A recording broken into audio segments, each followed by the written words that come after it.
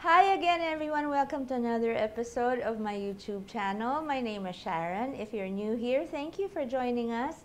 And I hope that you like this episode enough to give it a thumbs up and to subscribe. And to all my regular viewers, magandang gabi po sa inyong lahat. At welcome sa isa na namang Spinky episode. Saan ba galing yung Spinky? Kasi pink talaga yung gusto ko. Tapos, S yung Sharon, di ba? So, pinagsama ko na lang, Spinky. Because I like pink and I'm spunky. So, it's okay.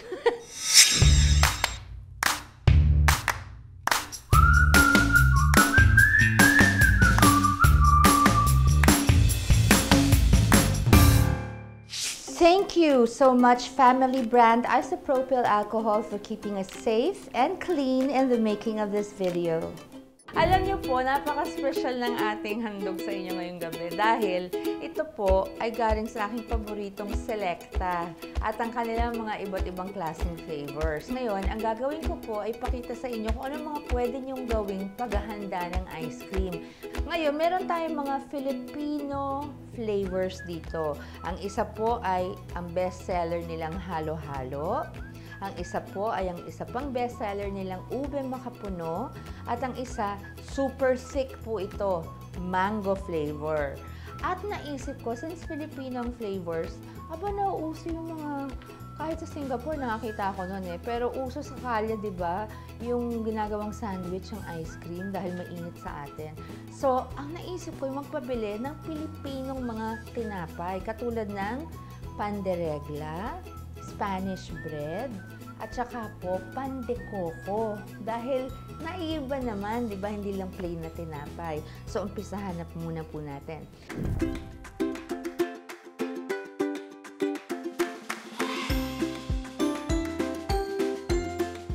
Ito na ang ating flavors. So, nandito po ang bukasan para po hindi mahirapan kasi sarado po yan. May maliit na parang tab dito. Ayan. Tingnan nyo naman ang ating halo-halo flavor. Palagay ko nasa ilalim pa. Meron pa yung kahalo at sa lasa. At kaya po ito, sabi ko kanina, nasa mainit na tubig para wag tayo masyadong mahirapan. Ano ba unahin nating tinapay dito? Halo-halo, abay ilagay na natin sa panderegla. Sapagkat masayahin ang halo-halo. Ito po ay hiniwa. Hiniwa po ng hindi sagad sa kabilang dulo para po hindi naman tumulo. Ayan po siya. Ayan po. Ayan. So, nagfo-fold siya. Tayo po ngayon ay magsuscoop. Ang Selecta, tignan ninyo. Buong buo. Ay, ayan na yung halo-halo na ingredients. Nakikita ko siya. May kaong. Ayan po, kulay green. May yellow. Aba, at naaamoy ko po. Parang halo-halo nga. Ayan. At since maliit lang ang ating tinapay, ayan po. Eto, ayan. Oh, hindi ba nakita niyo ang kulay? Mga kaibigan, di ba? Ayan, oh. Halo-halo talaga siya. So, serve niyo siyang ganyan kasi maya-maya naman siya po ay matutunaw ng konti. So, ating isiksik lamang ng magandang presentasyon. Ang ganda. Tapos dito po natin ilalagay para kita ang ice cream. Ito pa po. One more panderegla. Do not break. Ha! Work out! Ay! Naku! Wag na muna to. Dito na muna ito. Okay, sorry. Ito. Ayan. Ayan. Pretty, di ba? Ayan. Ayan. One more sausaw. 4 more. No, actually what I'll do is I think I'll do 3 of this and then the other, siguro 2 of each para po makita nyo lamang. Ayan. Kasi natutuwa ako dito sa halo-halo flavor sapagkat nakikita nyo talaga yung laman na halo-halo. Naku, ang sarap ihalo sa gatas nito. Tapos may crushed ice ka.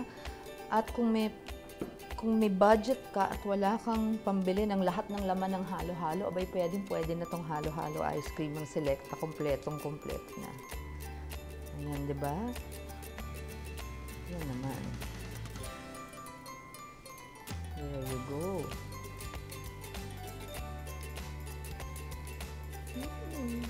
That's a nice ball. Push it a bit inside. That's so colorful, hindi ba? Tapos, ngayon naman, Spanish bread. Sa Spanish bread, ano kaya ang masarap? I think, ito naman tayo sa mango. Nako, kung thick po yung pagkuha ko sa halo-halo, mas super thick po ito. Yan. So, natanggal na rin ang flavor ng halo-halo dito sa ating hot water. Yan ang sikreto. Yan. Ito po ay Spanish bread na tingnan nyo po sa loob. Diba nandyan yung butter na nabuo na o margarina.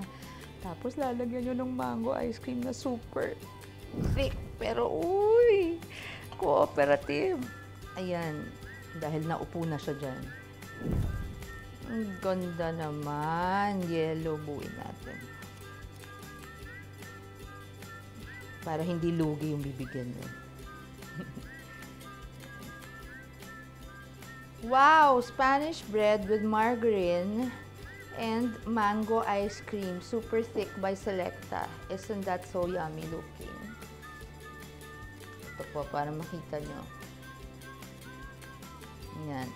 One more Spanish bread. Pwedeng yung, buti nga medyo, inano ko po ito kanina. Pinisa ko siya bago ko siya hiniwa. Kaya hindi siya yung mahabang-mahabang tignan. Okay, nene, galingan mo ang pag-scoop. Okay.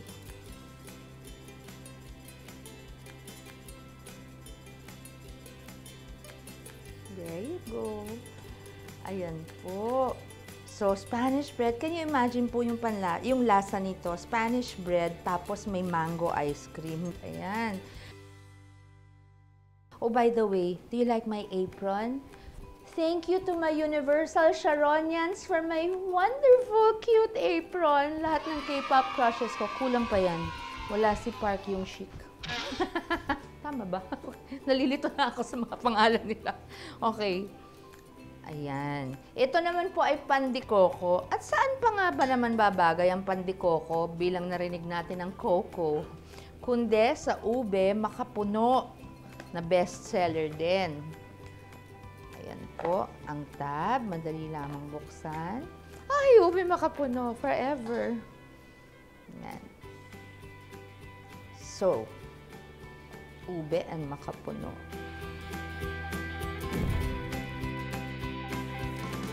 Ayan naman. Ayan naman. Tignan nyo naman ang kulay. Kung isa-serve ninyo, may multicolored sa halo-halo, may mango, tapos po may ube makapuno sa pandekoko. Hindi ba naman bagong idea yan na nandyan lang sa tabi-tabi? Bakit di nila naisip?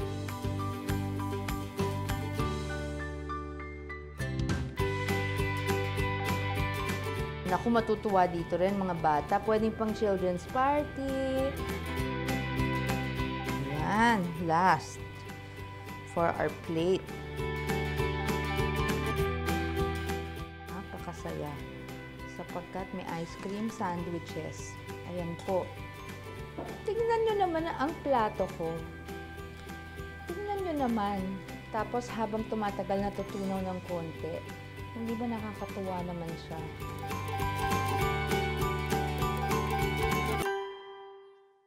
So, nakita nyo na mga ginawa ko po sa mga ice cream sandwich na gamit ang native breads at ang native flavors ng Selecta ice cream. Ngayon naman po, gagawa tayo ng cookie sandwiches!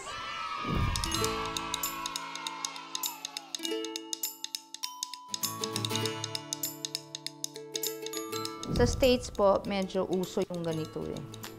Yung cookies na ginagawang ice cream sandwich. Side maybe. It doesn't have to be perfect because it's a supposed to be homemade and, you know, just lovingly prepared, just like that. Yan. There you go! Then you have this chocolate chip.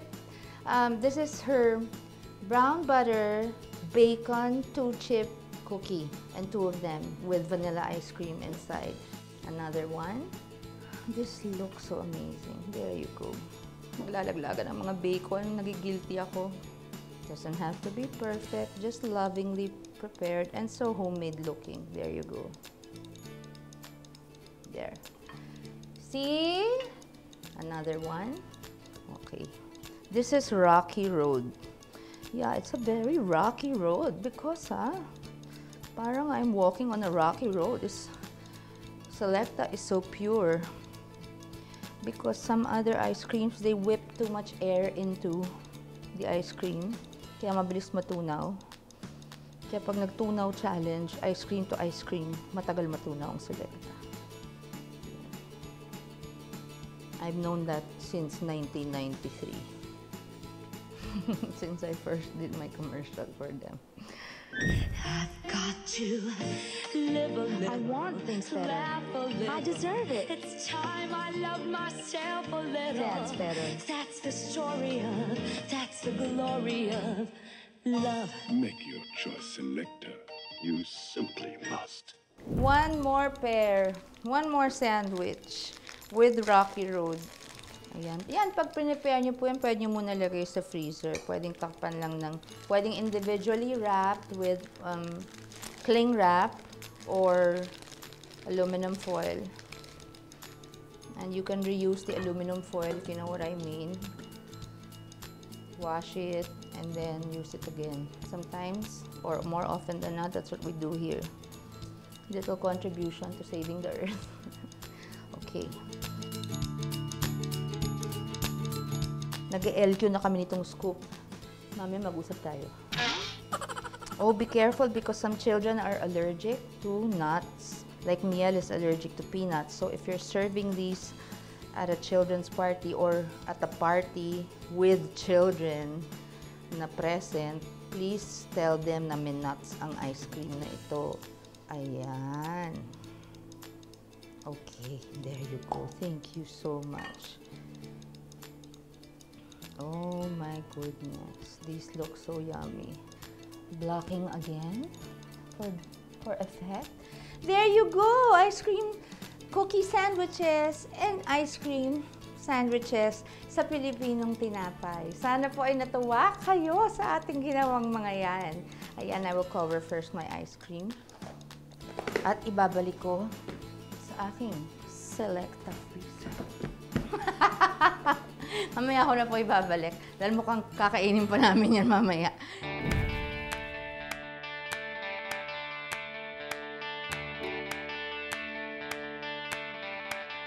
Okay, kanina po tayo gumawa ng ice cream sandwiches and ice cream cookie sandwiches na iba naman, di ba? Ngayon naman, gagawa tayo ng iba't ibang pwedeng gawing drinks from ice cream, okay? Gamit ang blender. Uunahin ko ang sikat na milkshake. So, we're going to use, kasi pink din siya, strawberry ice cream. So, what we're going to make is a strawberry milkshake. And again, from my boiling water, here comes my scoop. We will use about 3 scoops. Depends on how thick you want your milkshake. 3 huge scoops of ice cream. And then it depends also how much milk you want to use. If you want it a bit thinner and more, okay, 3 scoops back in my water. And then we will use whole milk, okay? Here we go. About, I'd say, half a cup to a cup. Let's see. Okay, that's about maybe a cup. Depende. Mabuti na yung dagdag bawas tayo. Okay, let me see this. And we shall. Wow, this is thick. Do I want it this thick? Let me see. Do I like it this thick? This is a really nice consistency. I like this. Okay. And now I have a chilled glass right here. And I shall just put in. Oh my goodness. Eksakto na naman. Okay. Tapos hugasan ko to para naman sa next flavor natin. But for now, we shall put, secret weapon. There you go. And then, a straw. And you have a strawberry milkshake. And now I'm going to use cookies and cream, this special flavor that's also a bestseller. It's also the first ever ice cream flavor, the only ice cream flavor I used in my very first Selecta commercial back in 1993. Now I'm going to put lots of cookies and cream in my blender.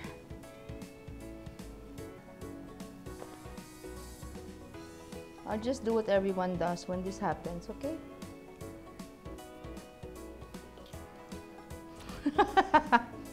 That's 3 scoops. I want a thick cookies and cream shake, so I'm going to put 5. There you go. And back there, and cover you, my darling. And put my milk. My whole milk once again. About, yeah. A little more than a cup this time because I put 5 scoops. And the cover is right here of my blender. And here we go. There you go.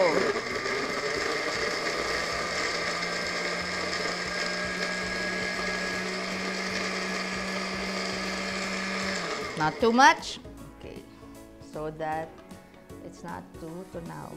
And then I will use another chilled glass for my, excuse me, there, for my cookies and cream milkshake. Oh wow, there's buo-buo. That's so nice. Okay. And I still have space for my magic.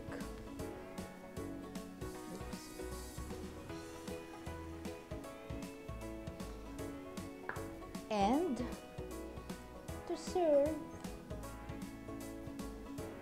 you can put 2 and your straw. There's your cookies and cream milkshake. Now, I will show you how to make a good old ice cream soda, which I've loved since I was a child.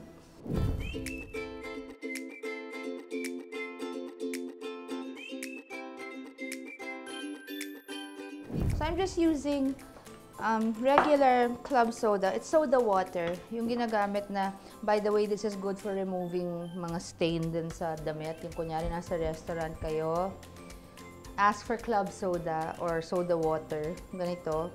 And just pour it on your napkin. Marami. Kahit wine pa yan o food stain, talagang halos laban nyo, basang-basa, mawawala ng konti. Kahit, let's go to the ladies' room. And I hope there's a hand dryer in there and you can dry your blouse or whatever, wherever it spills, wherever the stain is. Okay. Okay, I am now going to use super thick, super chocolate, okay, of Selecta. Here's my glass. Your super chocolate or whatever flavor you want. Okay, meron na naman, the struggle is so real over here. Okay. Why, Selecta? Do you have to be so wonderfully thick? Okay. Don't give up on us, babe. Mga 2 years na lang po. Ganyan kakapal ang super thick ng Selecta. Darn na! Ayan na muna. Okay. All you do is put all your ice cream there and then put your soda. Slowly because it might overflow. And there you have it, your ice cream soda. That's all you need. That is all you need. Ice cream soda, anybody? And now, one of my favorites ever. Oh, you know, you can also add strawberry syrup on top of your strawberry soda, milkshake, if you want that extra strawberry kick. And you can add, of course, chocolate syrup like everyone does. Dito naman sa ating cookies and cream. Yan. There you go. You can also put here if you want. And then, I'll just add more soda. There you go. Pag bumaba na, there you go. So there you have it. 3 drinks, 2 shakes, and a soda, an ice cream soda brought to you by Selecta. Ooh, 1 cookie fell. That's okay, I'll eat it. And thank you so much everyone for joining me in this special kitchen episode in Pinky's Kitchen because I'm spunky and love pink. I don't know why I get my words. Anyway, thank you to all my new subscribers. Thank you for joining me. I hope you enjoyed this episode and that you all give this a nice thumbs up. And also, thank you to all my loyal followers. I hope that you enjoyed this episode. And remember, be kind, do a good deed every day. It goes a long way.